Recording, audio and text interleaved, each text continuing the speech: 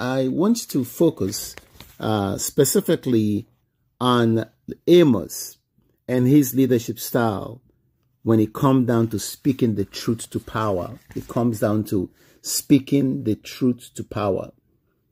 There are many incidences that occurred in the Bible, but there are people and that God have used specifically to speak the truth to power.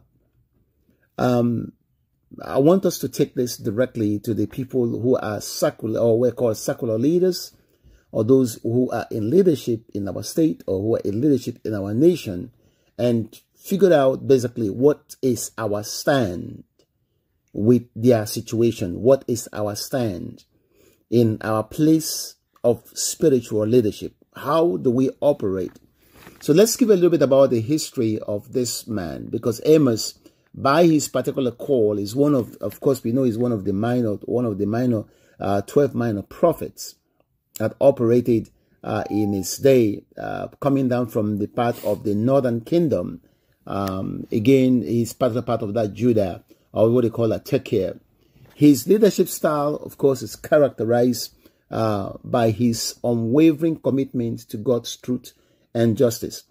God's truth and justice. And if you look at also pastors and the ministers that are put in situated in states, there are things that God have called you to do that are very close to this case. He spoke, number one, with boldness, confronting religious and political leaders for social justice and also for corruption. I'm going to break those things down with the word of God. He also have also the position where he can be able to speak specifically about power and how power is being prostituted. I have two scriptures, one coming from the book of Amos 1 through 2 and through 16. I'm not going to read all that, but I will focus specifically in the one in Amos chapter 5. Verse 7 through 12. Amen. I will focus on that one so that we can be able to see, I will speak about how he dealt with several leaders. I will also speak on basically how he spoke to a specific leader and also cautioning them when it comes down to social justice. We all, in the places of our calling, we have certain opportunities to bring correction to the systems that are in place. What happens most times is that leaders, especially pastors, sometimes we disconnect our heart and our mind from what the environment is saying or what people are speaking in the political scene. Let's look at here what the scripture says in the chapter 5. I will start from verse 7. Amen. It says here, yet you, is talking about leaders, you who turn justice to wormwood and lay righteousness to rest on earth. He made the Pleiades and the Orion. He made the shadow of death into morning and makes the day dark as night, calls for the waters of the sea and pours them out to the face of the earth. The Lord is his name. He rains ruin upon the strong, so that his fury comes upon the fortress. They hate the one who rebukes in the gate, and they abhor the one who speaks uprightly. He's talking about kings now and leaders. Therefore, because you tread down on the poor and take grain, now watch this, take grain taxes from him, though you have built houses to hand stone, yet you shall not dwell in therein. You have planted pleasant vineyard, but who shall not drink wine from them?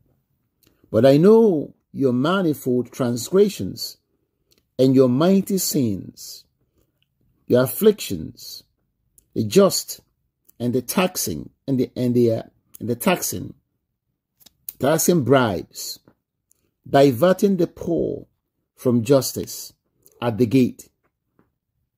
Therefore, the prudent keep silent at that time this is important, the prudent, these are lawyers, for it is an evil time. Seek good and not evil, that you may live. So the Lord God of hosts will be with you, and you have again, for you have also spoken. Now, one of the things about justice is, and this people come and speak, because in today's world, you would think that when you talk about social justice, I used to think that it's only a political thing. I myself also feel guilty of that. I used to think it's just a political thing that, people just say things and, because they want one political sin to win the elections or not. God is interested in social justice. Not the social justice basically of the Democratic Party I'm talking about now. God is interested in what happens to the poor. God is interested in what happens in our court system. God is interested in how the poor is taxed. And these are all starting from biblical days. God is interested in how the poor is treated. And I was actually in a place in my mind when I was reminded, if God is just for those people who have already made it, then why will he tell the people of Israel who have big land and big farmyards and vineyards not to extract all the fruits in their land? He told them at the end portion, basically it means at the end portion of your vineyards, he told them, don't extract the fruit in those areas. Leave them for the foreigners, for people who are coming into your state or coming into your estate. Leave them for the poor, intentionally. So if you look at this, God is saying to us as leaders that we have to be intentional how we deal with the poor. We have to be intentional when it comes down to justice. We have to be intentional in our heart, how we seek to help people who cannot help themselves. It's not only speaking to pastors, because we are talking about more than the leaders. If you look into chapter 1, which is what I was looking at, chapter 1, from verse 1 through 2, we are dealing with Damascus and Syria. God dealt with them, with this king, ruthlessly, because they basically ruthlessly butchered Gilead without just cause.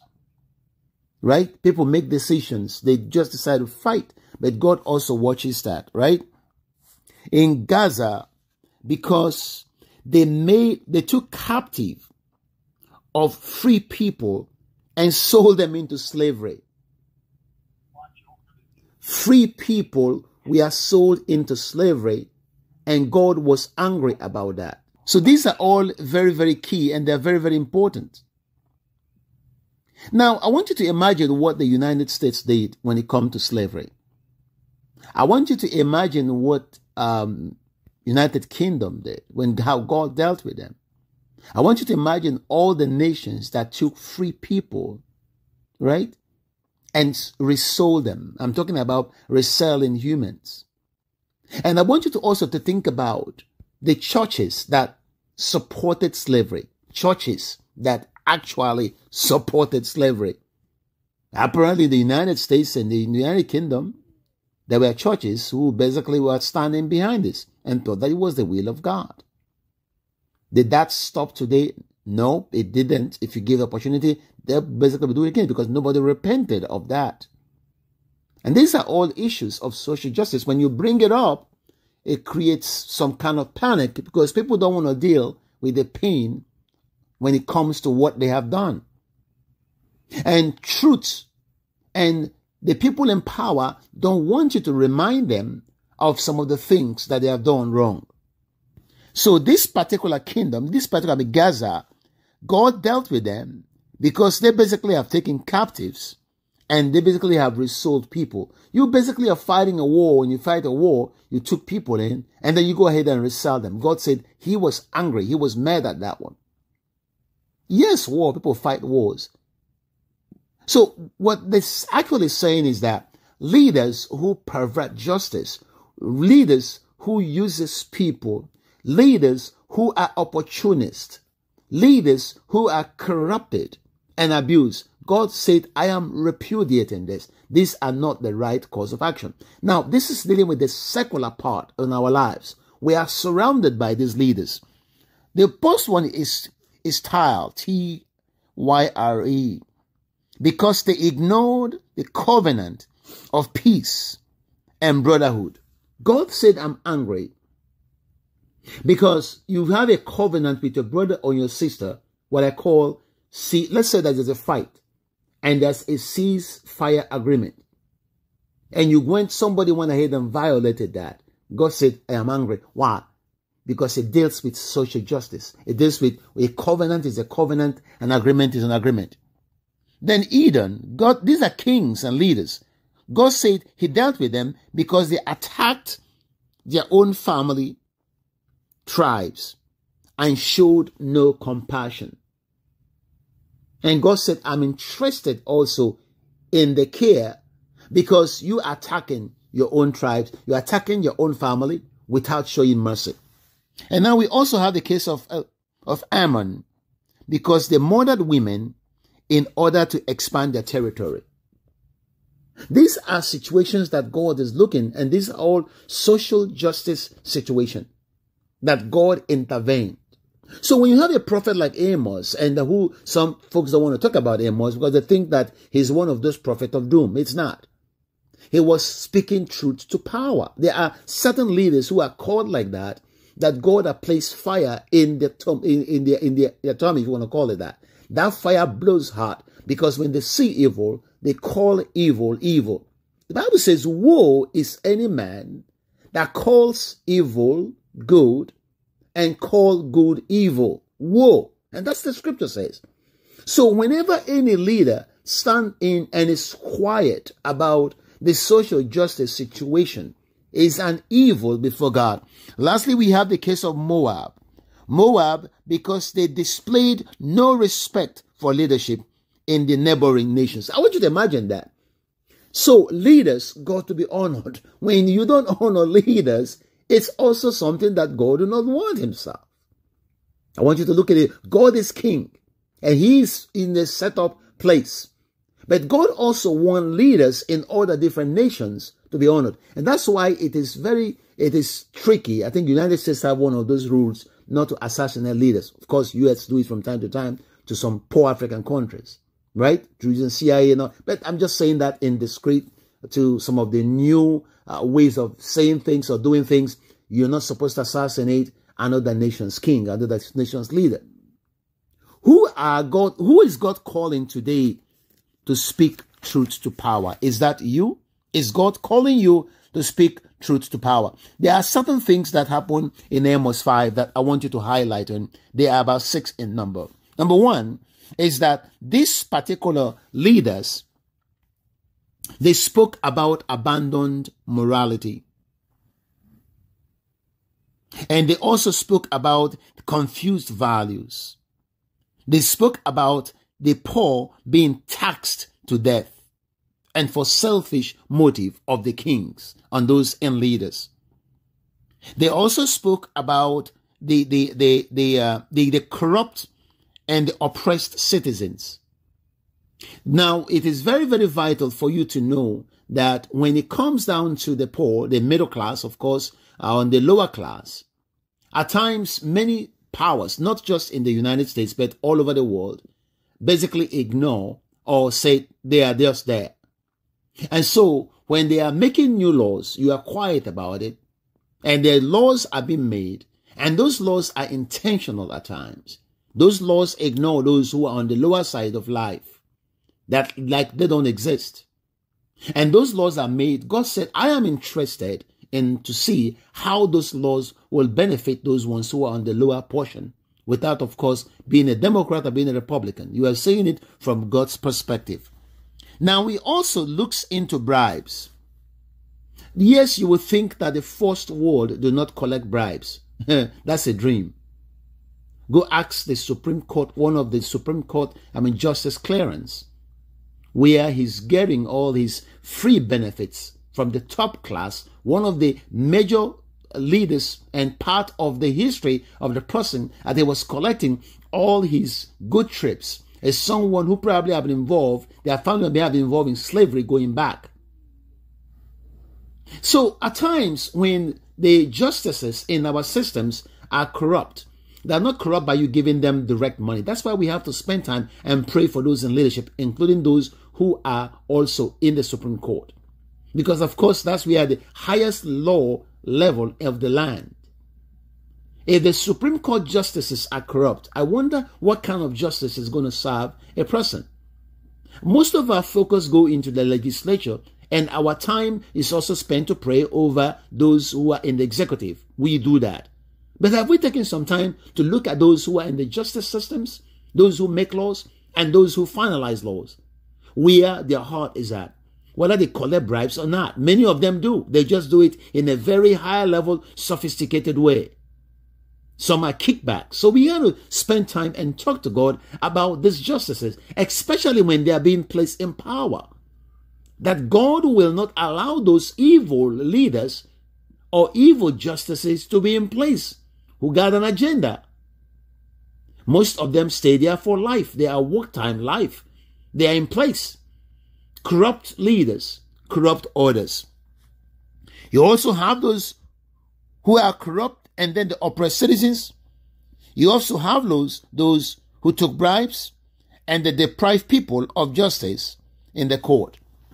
Now, this particular one is the word say that they turn away the people of God. They turn away the poor. They turn away the one that can afford it.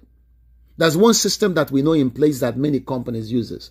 I know that many people already know about that. How do they delay justice to the person who don't have it? Okay? Now, these folks can afford lawyers for a lifetime. They keep paying their lawyers. So it doesn't matter whatever your lawsuit say, they will ignore it. They would ignore it because they know that you can't stand to pay lawyers for life. But they got enough money to keep their lawyers in place and keep that court and keep that case. So that case will never, nothing is going to be done about it. And this is how the people who are, in quote, the world called the nobodies will not receive justice, because the system is actually made for the rich and not made for the poor. So as leaders, there are certain things that we must engage in ourselves in our prayer when it comes down to those in leadership and how we should stand with God when it comes down.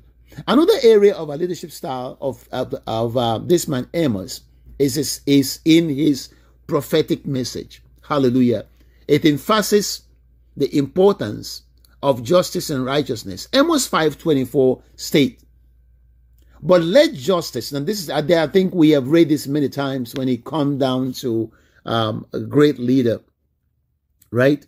Who is the number one when it comes down to social justice in the United States, Martin Luther King.